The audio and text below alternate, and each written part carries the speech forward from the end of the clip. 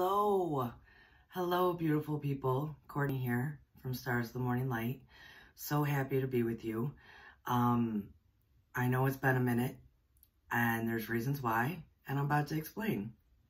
So about 2 weeks ago, I was given from the Akashic Records what the weekly vocab and goal was supposed to be, and it threw me way off. So then I went again and I was like, hey, give me something different. And then they gave me basically around about the same thing. And I'm like, oh my goodness. Okay, so then I was trying to put it together, but you know, I had a lot going on in my life too. Between a garage sale and anniversary and just a lot going on. And so I went again, because I was, you know, after I do a client, I might ask something for me, like, hey, what about this weekly goal? They gave me again, pretty much the same scenario. And even last night, I was talking to my husband going, I don't know what to do. I'm not putting the dots together. Because how they work with me with the like weekly goals is they'll give me a word and maybe a topic or something, or, you know, a story. And I then have to do the research and kind of put the dots together. It's kind of how you would approach like adult learners. You give them the information, but they need to really, you know, figure it out for themselves, because that's how we learn, you know, especially as adults. And then I can deliver it to you better. Well, I was not connecting the dots until this morning. And now this is more urgent than I really would like it to be. This is really pertaining to this week, March 14th through the 20th, the full moon, in Pisces, Pluto happening, all this stuff happening, the spring equinox, so much is going on. And I know we can all feel the energy dumps, the up level, like, can I keep going? Like, yes, you can. Yes, you can. You choose you. Yes, you can, right? Well, I believe all this was supposed to be in preparation. And clearly, I did not really get to connecting the dots until now. So I'm going to try to get this video out today.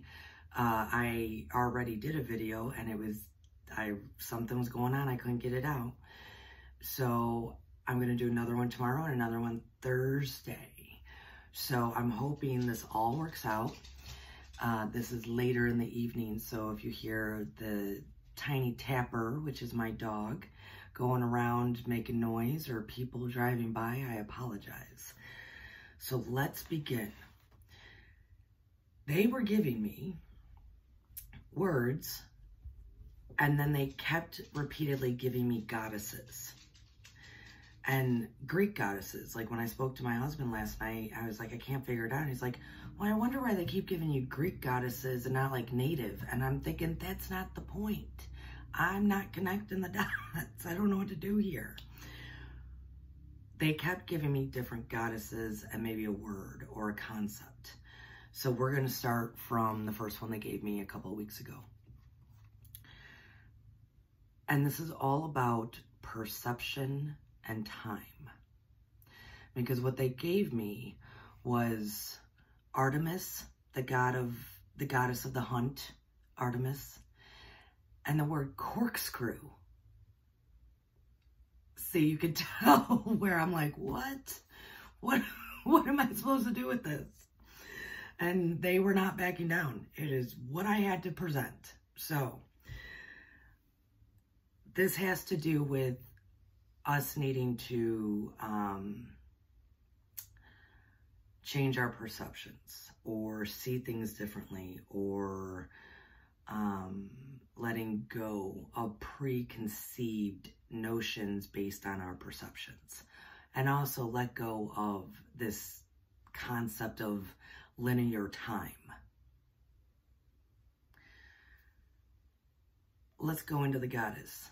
Artemis. She also, in Roman, she's Diana, and I personally have a very strong relationship with her because she was the first that I was kind of introduced to.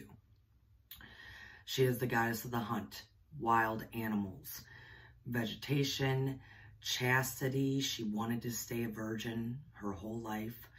She, childbirth, young women, mothers. She's also the goddess of the moon. Now, there's other goddesses of the moon, right? Selene was actually the one that she really watched and learned from. Selene was the one that would take the chariot, the glowing chariot across the sky, emphasis the moon, and Artemis learned from her about how to see in the dark, especially during a hunt, especially when needed to see in the dark. She also is the twin brother of Apollo, which is interesting with that story because she was born first. And Apollo didn't come until 6 days later. That is not what we are used to. She was born and was like, hey, Mom, I'll help you through the next 6 days, you know, birthing my brother. Completely different concept of time that we know of. So when we talk about perception, so many of us, well, all of our perception is individual.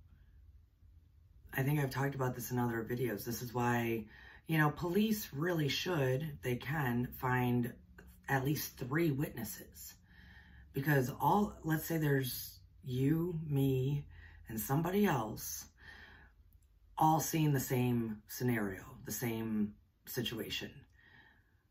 We're all going to see different aspects of it because of our perception of what to hone in on. You know, you might see the vehicle in the situation when I'm looking at what people are wearing. When the other person that witnesses or just only remember the words that were said. So all of us have a different perception of things. And it's based on all of it. Nature, nurture, social, it's all of it. Economic, all of it. Even to, like, kind of like our makeup. I remember I started in high school. I don't know what, you know, made us do this, but all of my girlfriends in at least high school and mostly now, their shoulders came up to my chest. And so, I mean, I was at least, I was feet above them, let's say that. And at one point, one of them was standing on a chair to do something. I said, hey, come down just a little bit, you know, like, stare me in the eyes. Instead of always looking up at me, stare me in the eyes. And she was like, okay. And then I said, now look around. And I said, that's how I see the world. And she was like, oh my gosh, this is how you see things? I said, yeah. And then she got down and she's like, go try out how I see things. So I get down and I look around and I'm thinking, oh my God, how do you function? How do you like get things? How do you do anything? You know, but it changes our perceptions. Even something like that, the height that we are. So we all have them. And over some time now, I know that the people that are watching this have begun to change their perceptions. The reason they chose this goddess to talk about was because she was very much, let's say some would see her as bad and some would see her as really good. And some would see her right down the middle, depending on what mood she was in. And she was neither. She was what she was. She is what she is. You know, it's even, you know, who she is the goddess of sounds like a contradiction. She's the goddess of the hunt, but yet she also watches over all the wild animals. Those that she will hunt at some point. But that's because she hunts for a reason. At the same time, she'll care for those animals.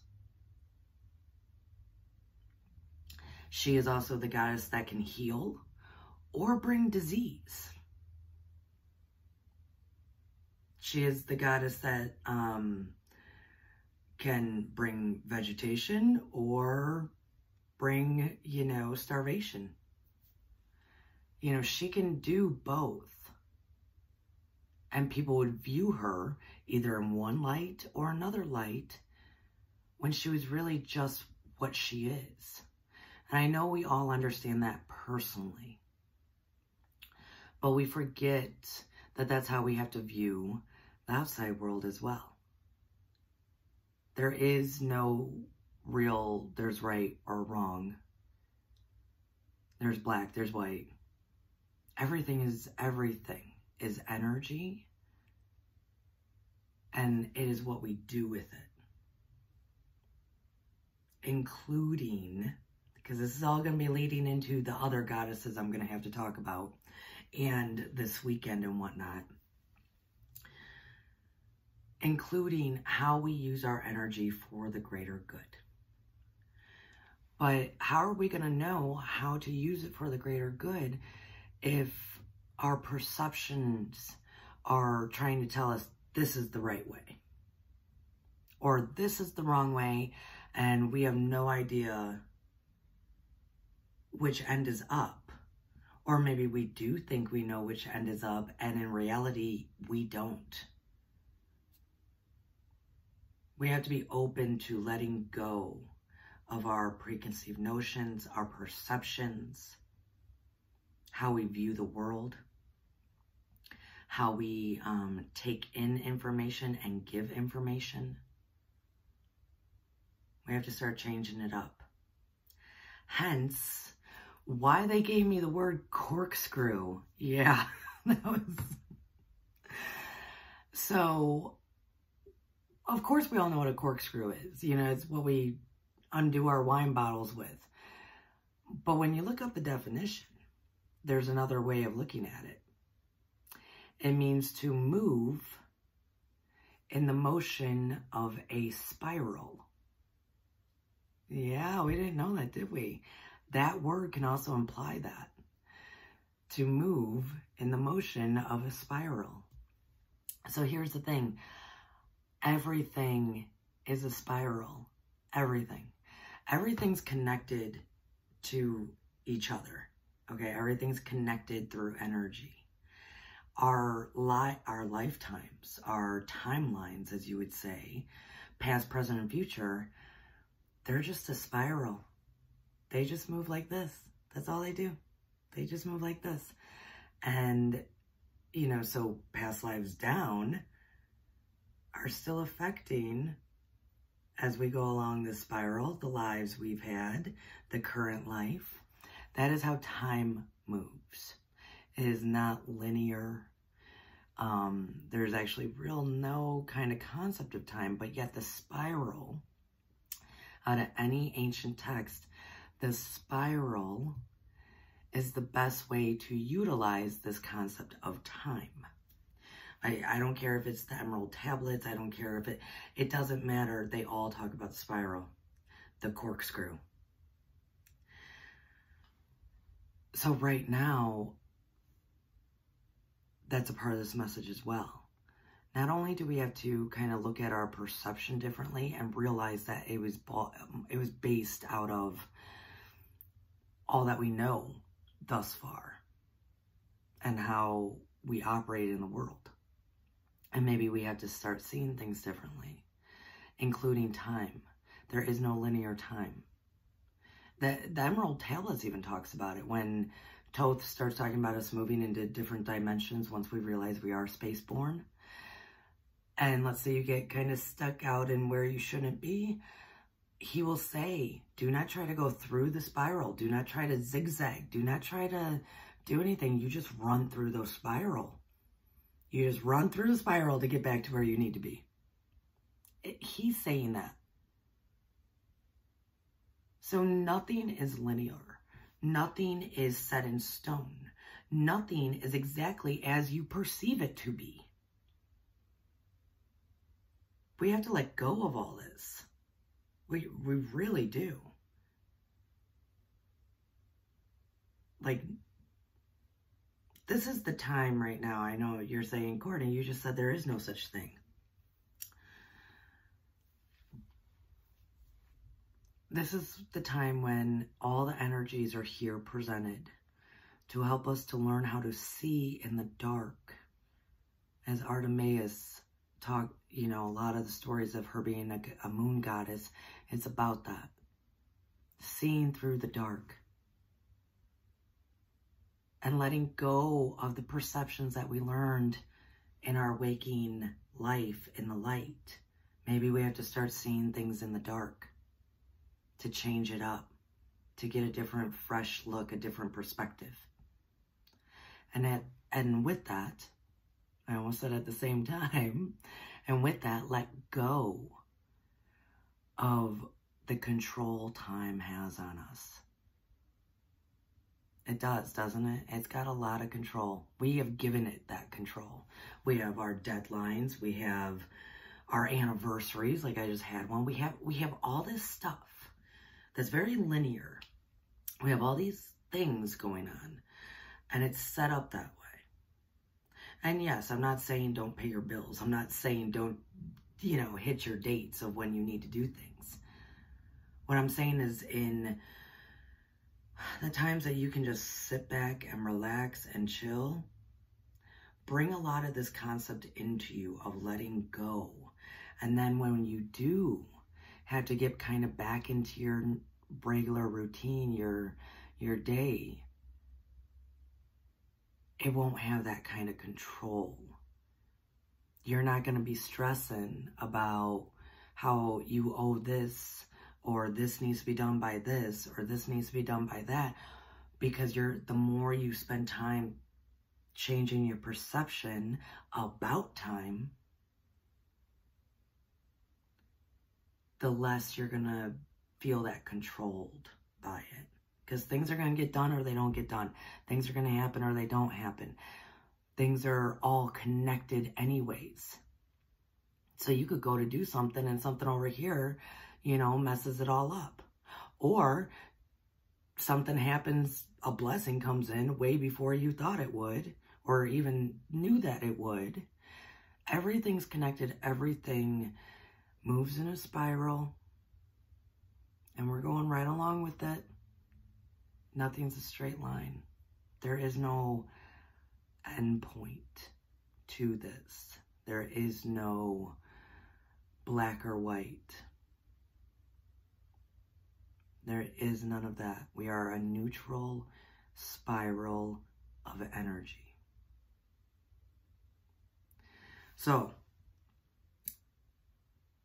they continuously gave me goddesses. So today, tomorrow, and Thursday, hopefully I can get this all done because of, you know, rendering. If I can get this all done to you, I want you to really think about this as far as your weekly goals. Tomorrow is actually going to be about you as the great I am and love.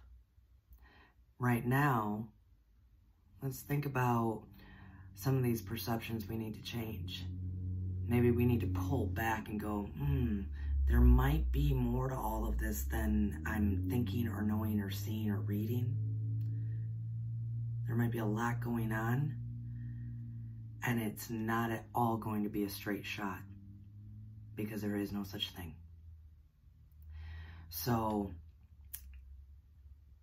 this week is to think and be with yourself, and in preparation of allowing these energies to work with you, transform you, transmute you, do all sorts of up-leveling. I know it's rough. Keep choosing yes, yes, yes, you. You can do it. And please, if you have not listened to the Akashic Records reading yet for March, please go and listen to it, because at the end of it, it says dance, dance, dance. And that is sure as shit what we need to do definitely this weekend. I love you guys. I love you, love you, love you. And it's good to be back. Next week is when we're going to start to go deep into cause and effect in relation to the 7 deadly sins, all connected to the different levels of consciousness. Oh yeah, it's about to begin. Love you guys. Peace.